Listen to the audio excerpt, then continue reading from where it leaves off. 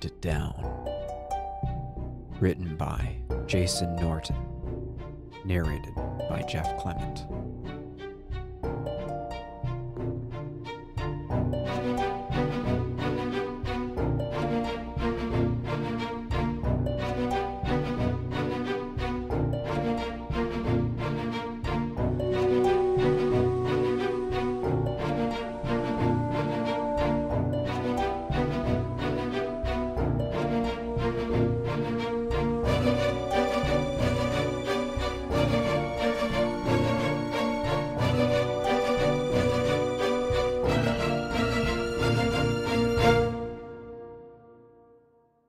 What began as a wretched weekend for Preston Alstott was turning out most glorious.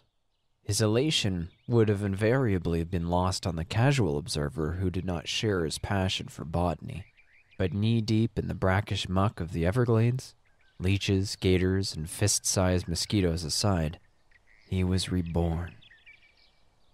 Preston had woke on the last day of class, planning to work through spring break. His Friday morning took a turn for the worse when he discovered a pipe in his kitchen had burst.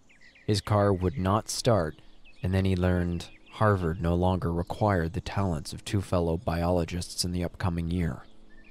With untold semesters to go before he could even hope for the security of tenure, Preston thought his position was threatened.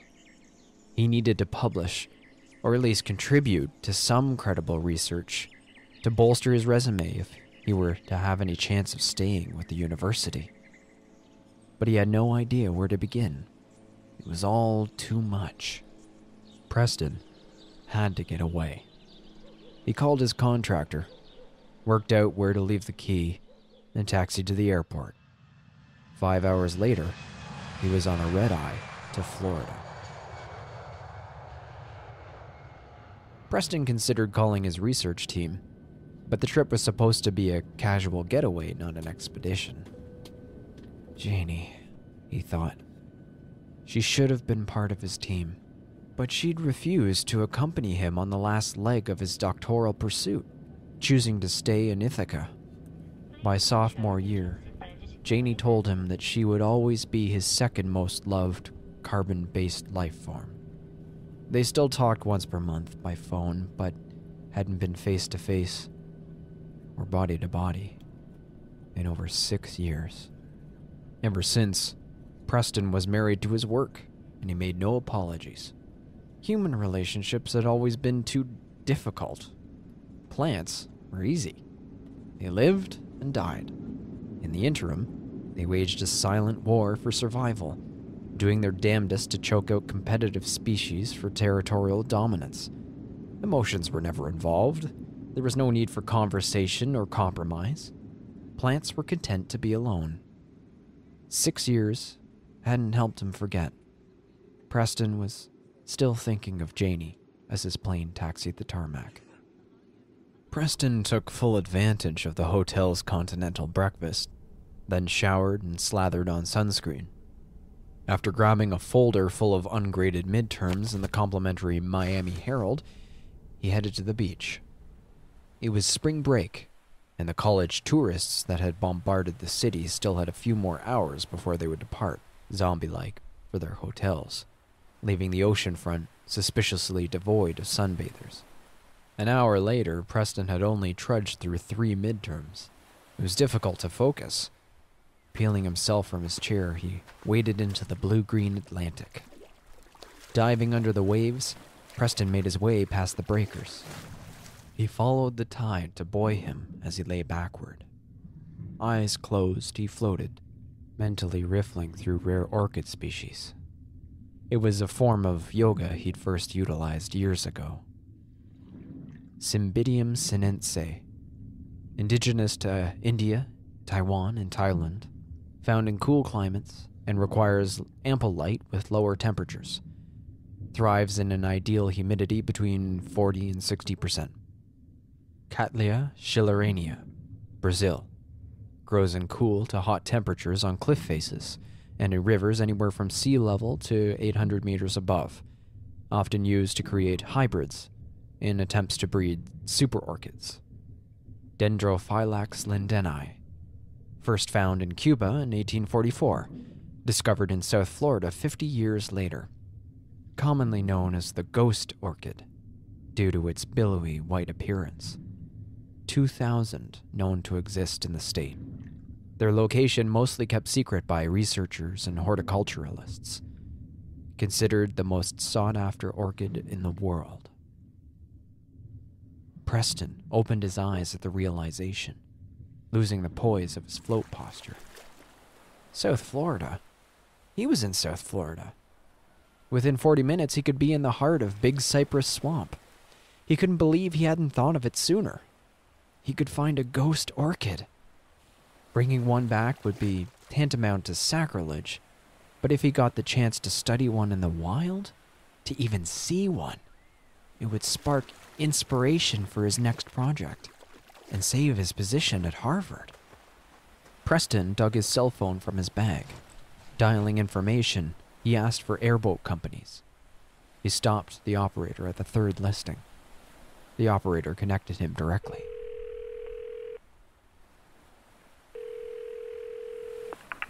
Fandango Airboat Tours. Best gator-gazing gateway in the Glades. The gravelly voice on the other end extolled. Mo speaking. May I help you? Do you have tours going out today? Sure do. Mo replied. Preston waited expectantly. What time? He asked, realizing Mo wasn't volunteering additional information. Time you want to leave? Mo asked, after an audible sip and swallow. How about around noon? Preston suggested, caught it off guard at the man's nonchalance. He wondered if all the natives were as casual. Nah, noon's no good. Too damn hot. How about, let's say, 4? Sun'll be lower. Mo countered. 4 it is, Preston agreed. Listen, is there any chance this could be a private tour? Hell, they'll all be private today. Spring breakers don't care about airboating. Ain't no sex or booze in it. He paused. Well, no sex anyway. Unless a couple of them co-eds show up and play their cards right.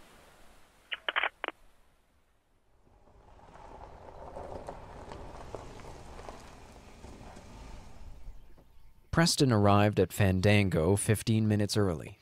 There wasn't much to the place. The tiny shack had an attached pavilion that barely covered 2 picnic tables. An old cash register sat atop a weathered bar. 2 t-shirts, one red, one black, hung on coat hangers dangling from the rafters.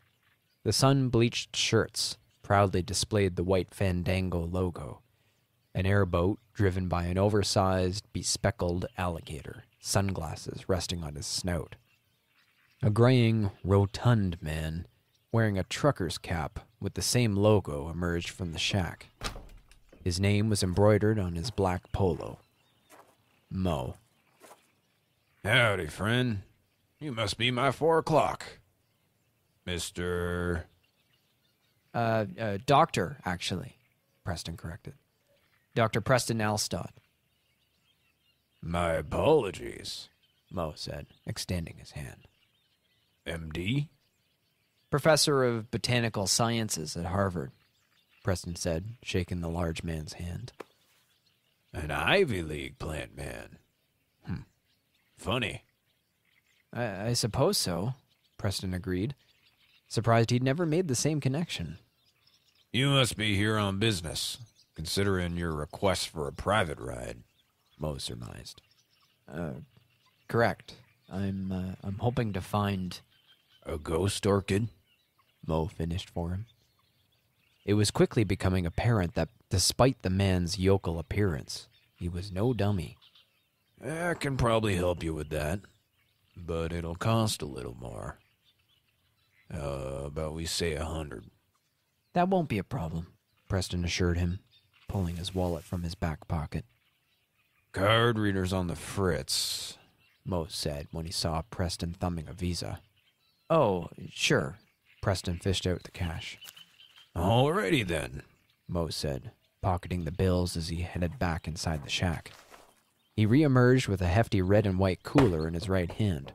In his left, he carried a bag of jumbo marshmallows. Okay, Professor. Let's ride. 15 minutes later, they were speeding through the swamp. The boat tore through a swarm of mayflies. The insects peppered Preston's face like scattered buckshot. He'd never been so thankful for sunglasses. Sorry about that, Doc. Mo yelled over the sound of the whining propeller. Trying to avoid some brush on the left. Stilted red mangroves threw roots in intricate patterns across the swamp floor. Preston was impressed at how well Mo was dodging the trees. We only need a couple inches of water, but we can still snag anything too stout or dry, Mo called out. The combined speed, gas fumes, and frequent zigzagging weighed on Preston. How much further? He yelled. Half hour, maybe a little more. Your thumb ain't the only thing green right now, Doc. Here, I'll pull over for a sec. Let you get your gut right. Mo killed the throttle. Turning the propeller handle, he guided the boat into a culvert. The fan blades whirred to a stop as the boat drifted slowly. Thanks, Preston said, his stomach appreciative. Examining the perimeter, he spied bladderworts, water lilies, and spatterdocks. Preston saw a trickling ripple swirl to the left of the boat. What was that? He asked anxiously. That, Mo said, leaning over the side of the boat, is Big Al. He's a local legend in these parts. Al? As in... You came by that doctor in honest, by God, Mo said, opening the bag of marshmallows. Yeah, old Al is about 18 feet worth of gator. Most folks figure he's about 60 years old. Most gators grow to about 11 and check out. He's what a fella like you would probably call an anomaly. Preston craned his neck. He watched Mo, trying to follow the older man's searching eyes. Something so large should have been easier to find. Staring off the rear of the boat, Mo plucked a marshmallow from the bag and held it over the water. You may want to scoot back, Professor, Mo said. Preston inched back as far as his seat allowed. He tensed, feeling sweat drip down his back. The sun may have weakened, but the humidity was as thick as ever. He'd forgotten it while the boat was cutting through the swamp, the headwind drying his skin. Mo clicked his tongue as casually as if he were summoning a house cat. Here, gator, gator, gator. With a violent splash, Big Al broke the water, lunging upward for Mo's outstretched arm. The gator's moss-green head was easily the size of a curbside garbage can, its yellow teeth, thick as fingers, gnarled like splayed barbed wire. Big Al unhinged his bottom jaw so wide that it looked as if he could swallow Mo whole. At the last possible second, the old boatman dodged backward, letting the marshmallow fly. The gator snatched it from the air and fell back into the water, sending a swell under the boat that nearly capsized it. Preston pitched backward in a vinyl seat, clutching it tightly. Mo cackled. You all right, Doc? Man, you should have seen your face. Preston couldn't speak. He really wanted to, so he could ask Mo just what the hell was wrong with him and why he would endanger both their lives for such a stupid stunt. But his lips wouldn't work. Mo offered the bag to Preston. Your turn. Give it a shot? No, thank you, Preston stammered. His eyes were wide as he frantically scanned the water. Suit yourself, Mo said. You don't know what you're missing. Is he coming back? Not unless I offer him another. Please, don't, Preston begged. Mo chuckled. I'm sorry, Doc. It's just a gag I use with the tourists. They get a kick out of it. Of course, you don't usually do it with Al. He can be a little intimidating. Genghis Khan was a little intimidating. Big Al would have made him soil his fur-lined panties, Preston said dryly. Mo grinned, reached into the cooler, and popped the top off a beer, shoving it at Preston. Have one. It'll calm your nerves. Staying low, Preston took as few steps as possible to accept the offer. Thanks, he said. Don't worry. She ain't gonna tip over, Mo assured him. Tell you what, I'll get us back out onto the main, and we can troll a bit before we pick up speed again. Great. Mo fiddled with buttons on what Preston recognized as the engine. Pulling a ripcord, the fan blade spun to life. He reached for the rudder, gently guiding the boat into the open swamp. Preston sipped his beer. It was bitter. He studied the label. Swamp Ape IPA. Yeah, it's brewed up in Melbourne, Mo said. It's good, Preston lied. Bet your ass it is. Just like everything in Florida. Except the damn Cubans. Preston shot him an uncomfortable glance. No offense, Mo quickly added. None taken. Preston pulled his cell phone from his pocket. 11 minutes after 5. How long until the orchids? He asked. Depends how you're feeling, Mo replied. I'm good. We can pick up speed anytime. Relax, Doc. Enjoy the scenery. You ain't paying by the hour, and you're still looking a little green. Preston swatted a mosquito from his neck, wishing he'd stop for repellent. The Spanish were the first to ever map the Glades, though they hadn't even seen it. Mo began in full tour guide mode, speaking just loud enough that Preston could hear him over the sound of the engine. They knew there was something between the Gulf and the Atlantic, but they didn't know exactly what. They named it Laguna del Espiritu Santo, Lake of the Holy Spirit. Right. I read that in the brochure, Preston said. The primary vegetation here is obviously sawgrass, which has some interesting characteristics. For example, sawgrass leaves will burn. But not the submerged roots, Preston said. It's how the sawgrass survives all the fires caused by lightning strikes. Sharp cookie, Mo said. Preston smiled.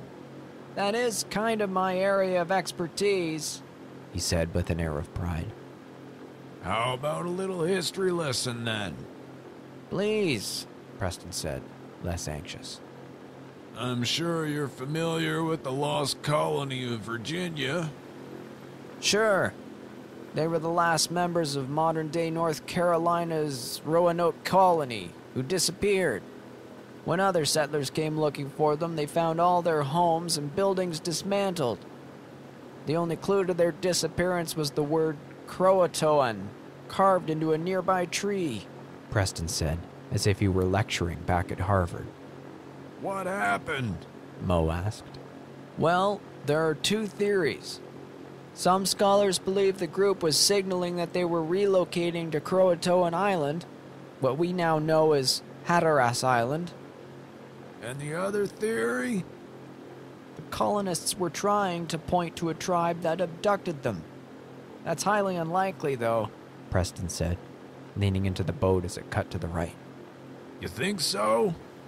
How would someone have the wits or the time to carve something like that into a tree during a mass kidnapping?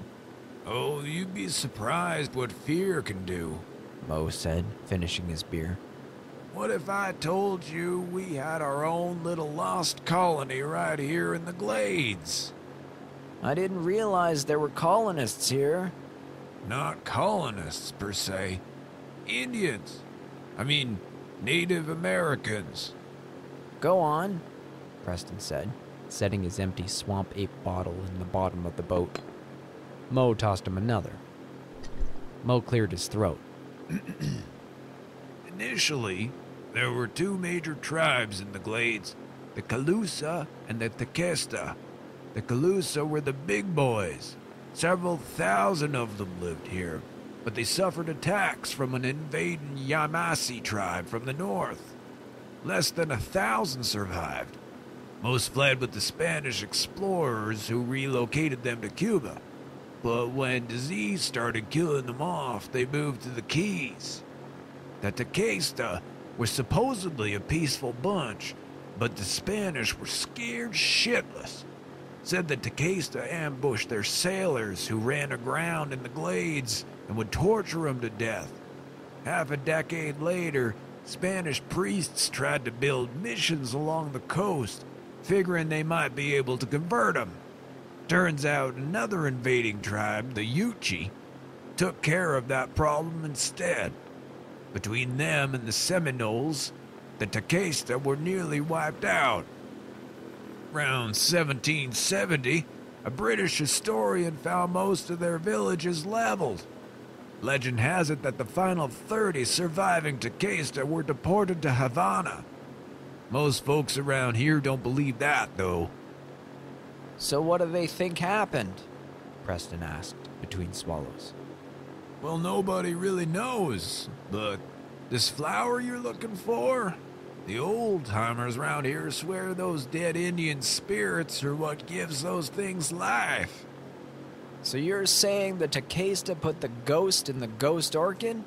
Preston said, feebly suppressing a grin. I'm just telling you what folks believe. That's why they say those orchids are so rare, so special. They think the Tequesta's spirits inhabit the orchids and protect them. Sort of the last piece of their property they don't want to lose. Mo explained. Well, I've heard some interesting theories on plant development, but that's a new one to me. Mo revved the throttle gently and motioned for Preston to steady himself. All I know is that you don't get to be old by being stupid. As the time passed, the beer proved to be a double-edged sword. It undoubtedly helped make the trip more enjoyable, but it seemed to have stolen Mo's recollection of the orchid's location. Preston cut himself off at 3. He wanted to be lucid when, if, they found the orchids. He'd lost count of how many Mo had finished, or how many times he'd followed dead ends. Still, his control of the airboat seemed unfazed. Preston took out his cell phone to check the time, but the battery was dead. The last thing he'd seen on it was a notification of a voicemail from his contractor. He'd simply replied, "Fix it," in text. He estimated that it was close to 8 o'clock. The sun had set about a half hour earlier and twilight streaked the sky. How much longer? I'm pretty sure they're just up around that bend there. Preston followed Mo's gesture, spying the outline of a tiny outcropping. Yep, won't be long now. Preston restrained his anticipation. Though Mo had been good company, his navigational track record had proven less than stellar. The time hadn't been a total waste. Talking about the Everglades' history was the lengthiest conversation he'd had with anyone, not even talks with Janie. And there she was again, right where he'd left her, waiting in the back of his mind. Mo idled the boat into the cove. We're here. He gestured toward the sawgrass before them. May I present the Florida Ghost Orchid? Hundreds of ghost orchids, as white as they were in every picture Preston had seen, danced in the gently lapping water. He was moved to tears. You okay, Professor? My God, there's so many. There were only supposed to be 2,000 in the state, Preston said, his attention unwavering. Well, that may have been all they've found, but that don't mean that's all there is. When you've been running the glades as long as I have, you learn a few secrets. Mo eased the boat closer, allowing Preston a better look. There's enough ground there to walk right out and touch one. He pointed to the 20 feet of mud-covered bank in front of the boat. Seriously? Aren't there gators out there? Preston asked, captivated by the opportunity. Hell, Doc, there's gators everywhere around here. Just don't stay too long. I'll keep the light on and holler if I see anything. Preston tossed his wallet and phone in the boat, then eased his way out onto the marshy beach. He swapped his vision between the orchids and the watery slop that came up to his knees, in case Big Al or one of his cousins chose to make an appearance. But there, that close, he was more excited than afraid. He reached out and cradled an orchid. Its petals, sepals, and lobes all fluttered in perfect unison. Its fluted stigma stood proud, displaying elegance amongst strength. "My God," Preston repeated, laughing joyously.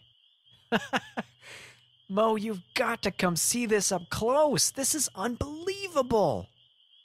No thanks, Mo said. I'll pass. Preston heard the boat's motor start back up, but he couldn't take his eyes off the orchids. All right, Doc. It's been real. Second thought, stay a while. I think you'll like it here. Mo called out as he opened the engine full bore. Preston turned. The shrill hum and sudden gust of the fan disrupted his stupor. He lunged after the reversing boat, taking 2 steps, and then plummeted face first into the waist-high water. Panic and confusion overtook him. He tried to swim after Mo, but was tossed aside by the boat's churning wake. Preston screamed, begging Mo to return until he lost sight of the spotlight. Terrified and alone in the blackness, he slid back through the ooze to the company of the orchids. Scratching blindly in the muck, Preston scrambled as high on the bank as possible to escape the reach of any gators. He found the root of a mangrove and held on for dear life, trying to get his feet on land. A guttural murmur came from the left. He froze and listened. A moment later, it warbled again, louder. An echo answered from behind him, followed by another. Within seconds, terrifying sounds surrounded him. Preston tried to run, but tumbled back into the marsh. He stayed under for as long as he could, hoping the noise would be gone when he surfaced. For a moment, the noises sounded like a language, an ancient, lost language unfamiliar to Preston. He rose from the water, working towards the shore, then stopped dead in his tracks. The glow of tiny red dots danced in the darkness. They bounced within yards of him before disappearing. Suddenly, the small pair of lights came back, joined by other pairs. Eyes, Preston thought. He stood, water seeping into his very core. Dozens of different colored eyes stared at him, glowing yellow, orange, and red. Something brushed past his legs, snapping him back into reality. He thrashed in the water, trying to find the mangrove to back against. Silence and stillness returned. All the eyes disappeared. Preston clambered up onto the roots of the tree.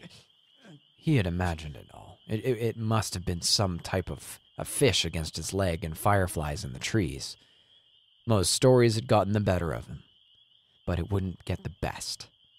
He was a man of science, after all. Suddenly, dozens of moss-covered hands reached up, took hold, and pulled Preston beneath the liquid black. He thrashed, kicking and screaming, his bubbling voice sounding much like those of his now screaming tormentors.